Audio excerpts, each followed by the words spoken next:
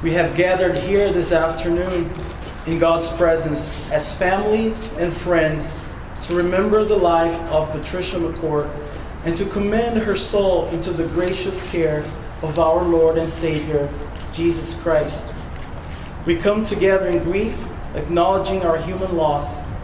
May God grant us grace that in pain we may find comfort, in sorrow, hope, in death, resurrection.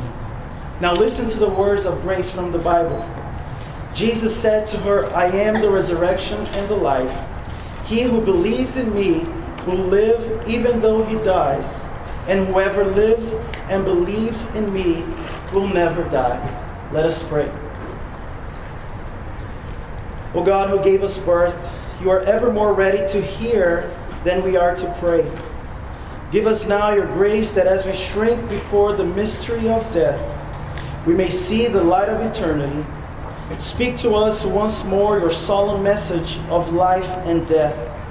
Help us to live as those who are prepared to die. And when our days here are accomplished, enable us to die as those who go forth to live, so that nothing in life or in death will separate us from your great love in Jesus our Lord.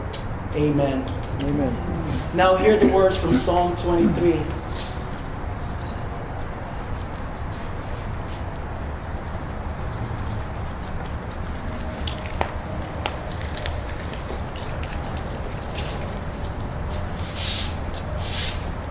Psalm 23. The Lord is my shepherd, I lack nothing. He makes me lie down in green pastures. He leads me beside quiet waters. He refreshes my soul. He guides me along the bright paths for his name's sake. Even though I walk through the valley of the shadow of death, I will fear no evil, for you are with me. Your rod and your staff, they comfort me. You prepare a table before me in the presence of my enemies. You anoint my head with oil, my cup overflows. Surely goodness and love will follow me all the days of my life, and I will dwell in the house of the Lord forever.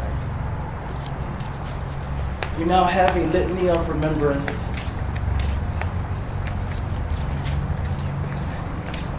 If you'll all join me in the refrain, it's on the back of your program.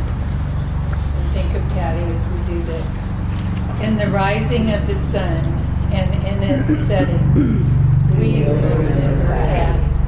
In the blowing of the wind and the glow of a winter fire, we will remember Patty. When we gather greens and hang a special Christmas ornament, we will remember Patty. In the blooming of the daffodils and the rebirth of spring, we will remember Patty. When we see small children laughing and playing, we will remember Patty. In the blueness of the sky and the warmth of a summer day, we will remember Patty. When we hear the purr of a cat and feel the softness of its fur, we will remember Patty. In the rustling of leaves and the beauty of autumn, we will remember Patty. When we share stories, books, and laughter, we will remember Patty. And all together we can say, we will remember all these things since she gathered family and friends, shared her talents, laughed with her grandchildren. She touched us all with her gentle spirit, kindness, love, and courage. So long as we live, she too shall live, for she is always in our hearts.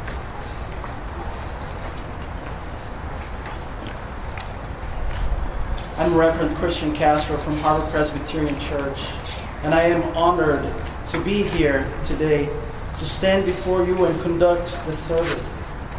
And unfortunately, I did not have the privilege of meeting Patricia in person. But from the little I know from her, we could tell and retell of all the wonderful aspects of Patricia and her life. And it's a good thing we have these memories because they will be with us forever. From what I talked to her husband, Ryan, and he shared with me, I believe there is a scripture that would summarize Patricia's life well. I have fought the good fight. I have finished the race. I have kept the faith. Now there is in store for me the crown of righteousness, which the Lord, the righteous judge, will award to me on that day, and not only me, but also to all who have longed for his appearing. Friends, I am here today to tell you that into the silence of death, Jesus speaks. He says, this isn't the end. Trust me with Patricia's body. I am the resurrection and the life. Do not be afraid. I am the living one. I was dead, and behold, I am alive forever and ever. Trust me also with Patricia's soul. She's now with me enjoying new life in paradise. As she must go through the valley of death, I am with her every step of the way.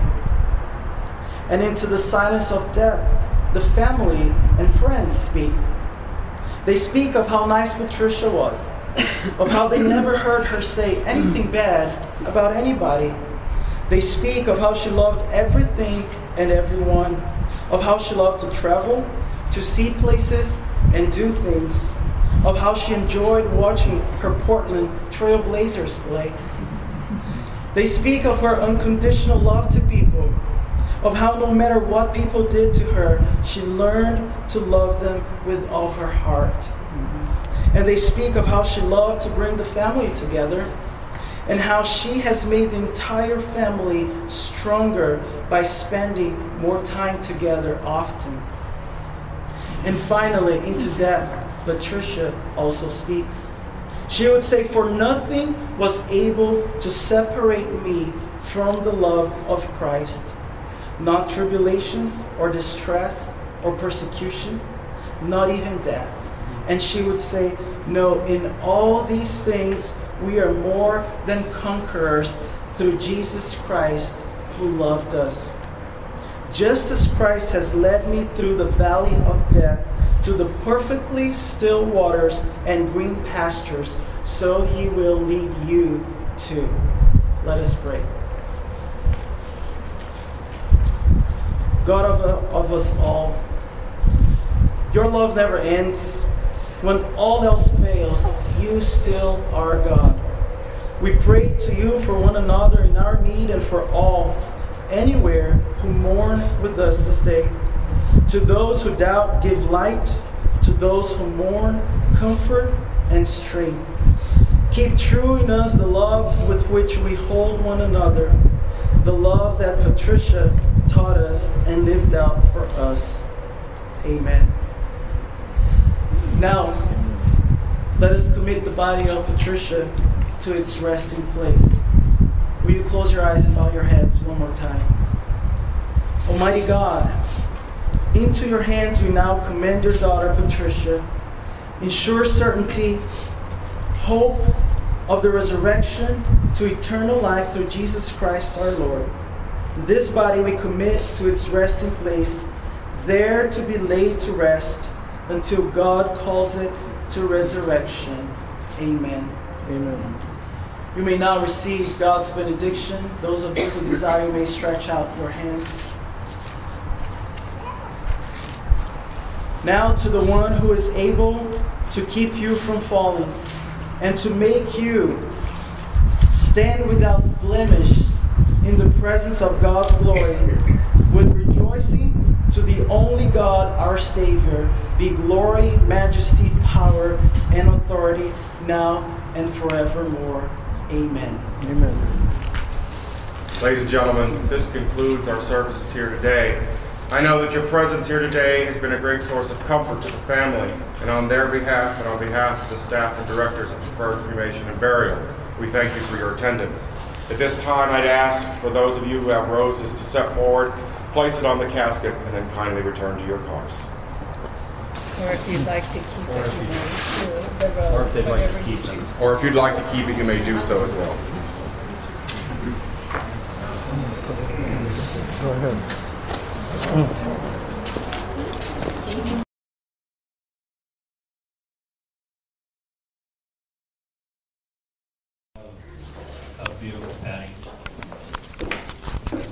first I'm going to give you an overview of Patty's life, since some of you have just had the privilege of knowing her for a month or a few weeks, and others of you have known her for many, many years. So I fall in the category of knowing Patti for many, many years.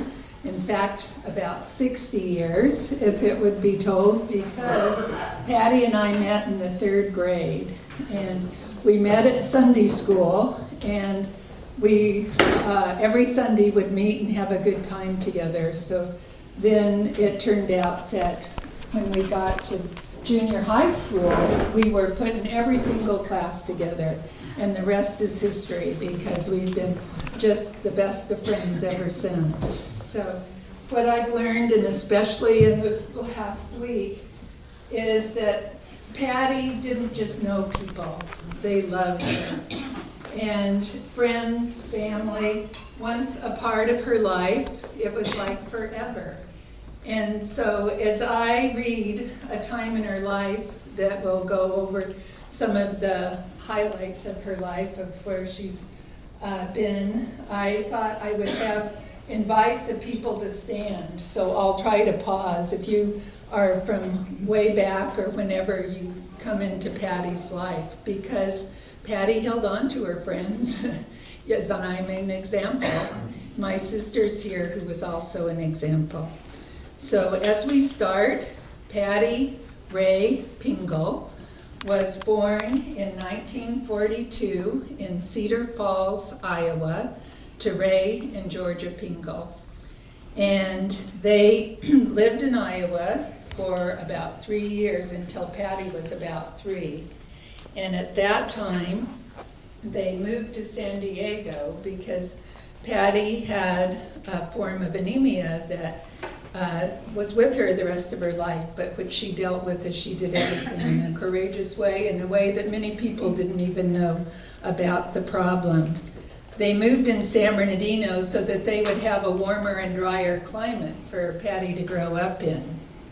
And the family, I don't know about the rest of Patti's family, Georgia and his family didn't move out until later, but 5 years after they moved here, her brother Bob was born. So Bob could stand. Okay.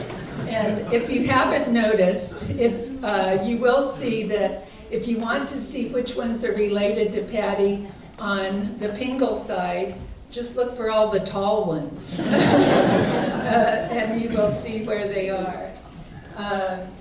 Patti went to school, and in San Bernardino, she went to all the grades, and as another connection I have, my aunt was her kindergarten teacher. So that even goes way back. As in junior high, this was something that approached me that nobody probably else would know. But Patti became school treasurer with the motto, "Make your money jingle, vote for Patti Pingle." She won the election. We had a neighbor, the neighbors' names were Pagel, and they always thought it would be fun if Patti married one of them, and it would be Patti Pingle Pagel. They were always ready for that. Some of the memories of growing up, and Bob certainly could share even more, but I remember Georgia was a piano teacher, and they always had the piano in their living room, and she taught lessons there. And her dad taught at the community college, was a professor of business there, and my husband happened to have her dad as a teacher. So that was another connection as we go along.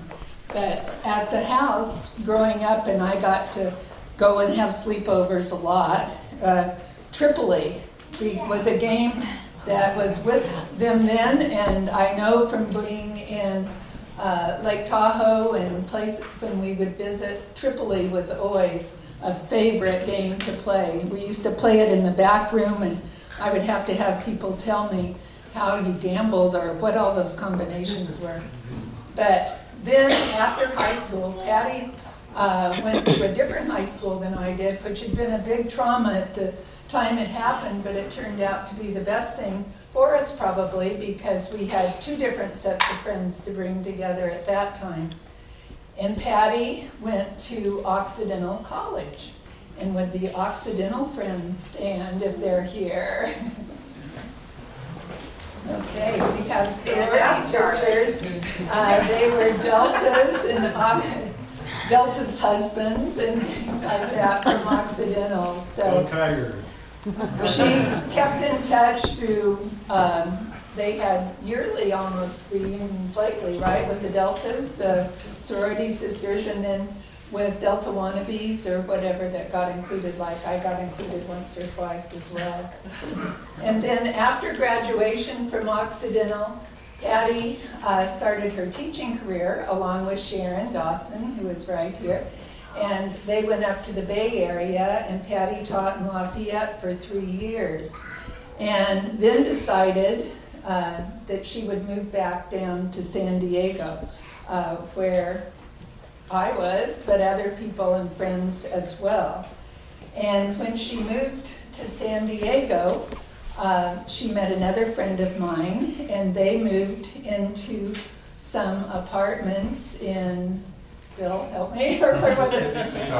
South Bay Club. In the South Bay Club. And those people could stand up now that met Patti at around that time when she moved back to San Diego. And this is Stephanie Wording and Bill Wording, and then Kathy Noble, who helped set up this nice reception for us today. And Patti taught in Encinitas when she was in this area. She taught for several years, and she met Mike Wilson, who she married, and his business made them have a lot of travel. And Patti was so excited. She loved the idea of adventure and travel, which she and Brian have been able to do a lot of as well. And they lived in Utah and Palm Springs. And it was in Palm Springs, I think, that Patti decided real estate might be more for her than teaching. And then she moved to Hawaii, and there are friends from Hawaii that could stand. We have friends that go back that far, which was around 77 or so? 77. Okay, so again, friends that she had connections with still today. And then from Hawaii, and Lindsay arrived in 1978. And then in 81, 82, they moved to Lake Oswego, Oregon, which I can tell you from talking to Patti, she loved. She thought this was the greatest place ever. It had 4 seasons. She loved every one of them, even the rain, and that's the one thing she was missing the most was rain already in the 2 months she had been here. We don't understand, but she seemed to think that it would be a good thing. So when I heard the weather forecast for yesterday and today, I thought, I'm not going to complain. Patti would love it. She would think the rain was great. When she moved to Lake Oswego, she really took up real estate and really was such a successful real estate agent. And I know we have at least one person that bought a house from her when she got 2. We have even more. She sold her house, or bought a house in Hawaii. Oh, okay, there we go. I didn't even know it went that far back. I knew that Rob had bought, Patti was his agent too. And mine. My son a house. Okay. And, you know, she, again, just like with friends, she loved it. I mean, she just really had found what she liked to do. And I think when I went with her once, what was so special is she thought it was the greatest thing to match people with the perfect home and see if they couldn't find the perfect place that they would live. And she was very successful at doing that, as we've said. And then comes 1989, and she met Brian. And they were married in 1992. And she found a wonderful person to share what turned out to be the rest of her life with. And a person that supported her through everything and supported her family and took care of helped her take care of her dad and mom when they moved in 2000. But aside from that, Patti was very excited to extend her family and not only have her daughter, but she had 3 sons-in-law and, 3 sons of Brian's and their wives. And, well, I guess, Rob, your wife didn't come along till a little later, did she? But at any rate, she really enjoyed inviting them to be part or having them blended into the family that was so important to her and their get-togethers. And 18 years ago, the first granddaughter was born, and that you want to stand now. And this was a joy to Patti, even if Emma doesn't want to stand there. But there now are 7 grandchildren, but Emma was the first, and it was after Patti and Brian had been married in about 3 years after they were married. So she got to enjoy all of them for a long time and enjoyed doing lots of things with them, like going to Blazer games and concerts and different plays and things like that. Her mom and dad did move up there to Portland area in 2000, around 2000. And her mother, who I was always a big baseball fan along with her mother, and listening to Vin Scully on the radio and watching, or her mother listened to the Lakers, but Patti passed her allegiance to the Blazers. Yay. She became a big Blazers fan, and every time when we were going up there during basketball season, she would talk about wanting to go to the Blazers games. And many friends and family, it's just so hard to think how many friends have been affected, because Patti and Brian, both of them, so loving and wonderful of meeting friends. They had left many, many friends, couple friends, single friends back behind in Lake Oswego. And then they moved 2 months ago to Rancho Bernardo, and we have a new set of friends that had already come and are supporting her here today, even though they didn't get to know her for very long. So what I think we can say, that friends and family defined Patti, or Patricia. I thought, that is really a beautiful name, Patricia. And as we put it on, Patricia McCourt, a friend, wherever a beautiful soul has been, there is a trail of memories, and Patti certainly has left a lot behind. And we would like to invite you, if you would like to come and share another memory, or we could pass the microphone around and try. Would anyone like to come? Sandra, would you like to come up here? Or? Okay. Steve said it would be easier to record if we came up here.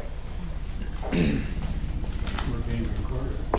Yeah. Oh, I forgot to say that. I must tell you isn't that what they say when you get a call? Yeah. Well, I have to say that getting old has a lot of problems, but one of them that is not a problem is that I probably have known Patti longer than anyone could have known her, because I remember pushing her in her stroller when she was, a year old, less than a year old, because I would go visit in Cedar Falls.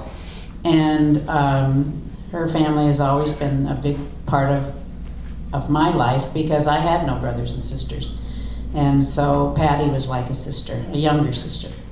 And Bob too, a younger brother. So that's one of my fond memories. Also, Patti was in our wedding. She was a junior bridesmaid when we got married, and Ray, her father, gave me away when we got married. So those memories are very fond memories, and I'll always have them. I had told Sandra that I had a memory of that wedding, because Patti was a junior bridesmaid, and they were at the Brown Derby having dinner, and she cut her chicken and the peas scooted all over the tablecloth. Funny memory that people about 13 or 14 thought was something that they would remember. I'm Sharon Dawson. I'm from Portland, and Patti has been in my life since we were freshmen at Oxy together. We roomed in a dorm for a couple of years together, and actually 3 years together, and then a local sorority. And then when we graduated, we went up to Berkeley in those wild 60s. And that was just the beginning of the free speech movement, and there were all kinds of demonstrations. And we were pretty naive little girls from Oxdale College in Southern California, and there was all this rioting stuff going around, and there were demonstrations and whatever. And so we decided we would go to a demonstration. And on the way, we must have gone through an alley or something, and there were some Campbell soup signs there. And so we picked up these Campbell soup signs. So we're walking around with Campbell soup signs when people are, no war, no, da-da-da-da-da-da-da, and we're walking around with our Campbell soup signs. So I'm surprised we didn't get either arrested or thrown in the loony bin for not getting it at all. But Patti and I then, we lived together for about 3 years up there, and then she moved down here, and we parted ways, and then she went all those different places, Las Vegas and Utah and all those things. And then she finally came back to Portland, and she arrived from Hawaii to kind of check it out. And she arrived in the middle of the rainy season in these cute little sandals and this cute little dress with spaghetti straps. And I said, "Lady, you got to get a raincoat." So she did, and we had wonderful times together there and met Brian. I remember going to their wedding. I had an exchange student who was from Brazil at the time in 1992, and he still remembers the American wedding that he got to go to, and it was really very wonderful. So a wonderful friend, and I'll miss her. As you already know, I was blessed to know Patti from the late 70s. I was in the military at the time. Patti and Mike were already living there, and when we arrived, she welcomed us back. We had known them before we got to Hawaii, but she said, "I can help you find a house," and she did. Well, being Howleys, or mainlanders, depending on what they wanted to call us, we were used to having houses with garages. And if you've ever lived in Hawaii, you know that a garage is pretty rare. It's carports.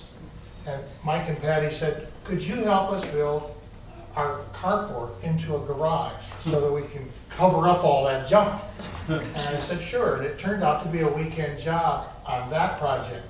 However, they were well settled into the community, and before I knew it, I was over there as a military guy, and of course, had a little bit of time, so she said, "Would you like to help this person? They saw our garage, and they would love to have one." So I did that garage. That garage led to another garage, led to another garage, and by the time I left, I think I'd done about 8 to 10 garages, but the final note was one of their very best friends said, "Can you take over the honey-do list?" This gentleman was not very handy, and his wife had a list this long. So they introduced me to him, and this list showed up on the refrigerator with a key to their house, a credit card belonging to them, and said, "Whenever you get a chance," I only lived about 2 or 3 blocks away, "whenever you get a chance, stop by and just work off this list." I was there for 3 years, and I was working that list the whole time. And I owe that all to Patti. And actually, I want to give you my credit card. And I have that was in the 70s. This is the 20s, and I'm not quite up to that anymore. But no, I've been blessed to know both Patti and Mike, and now I'm looking forward to get to know Brian.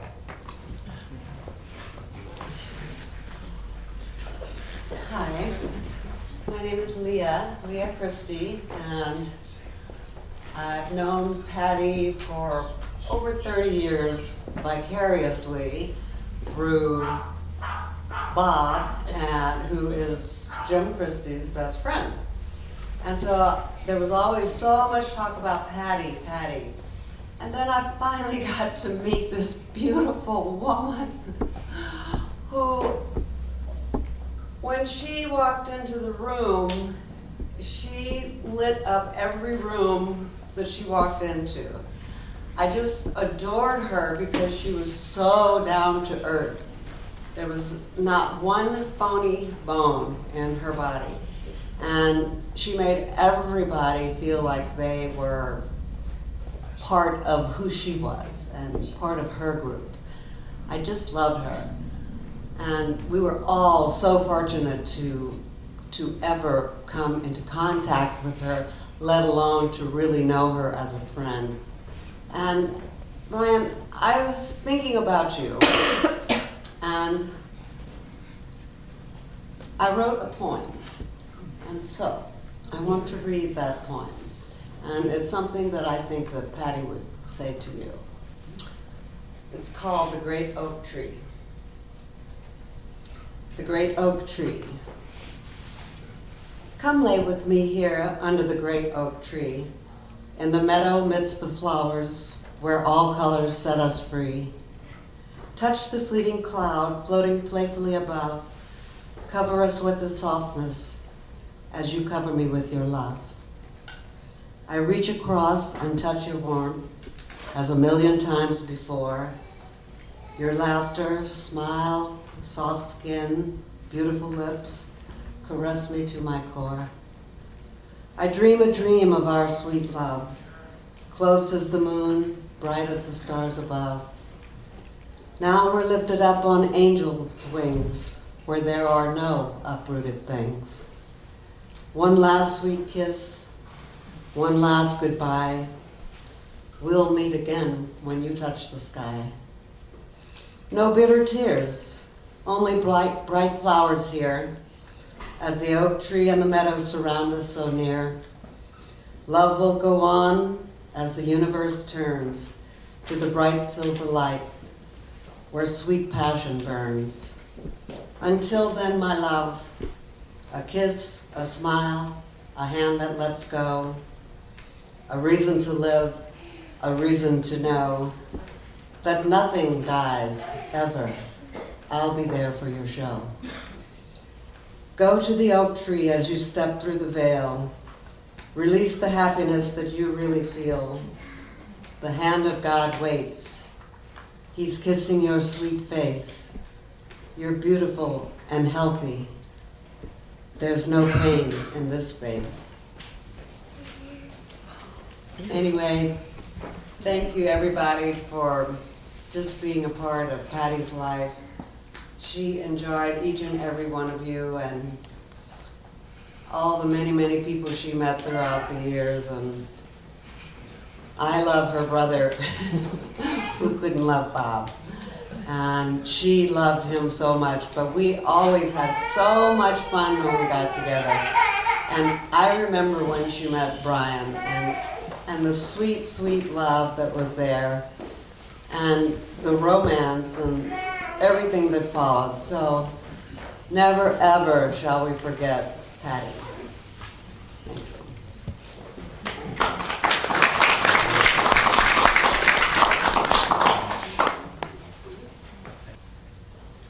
Well, if not, that is a beautiful way to finish, and that was a lovely statement. So,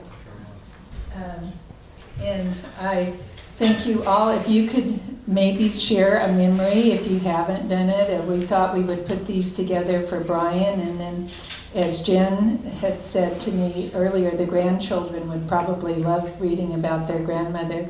Emma's 18, but the youngest are 3, so they would have a chance to know what Grandma Patti was like for them too. So if you get a chance, we'll put it in the memory book, and if you hadn't had a chance to look at the memory book or the pictures, please try to do it before you leave. You don't have to leave now, but we'll, thanks for coming. I think it's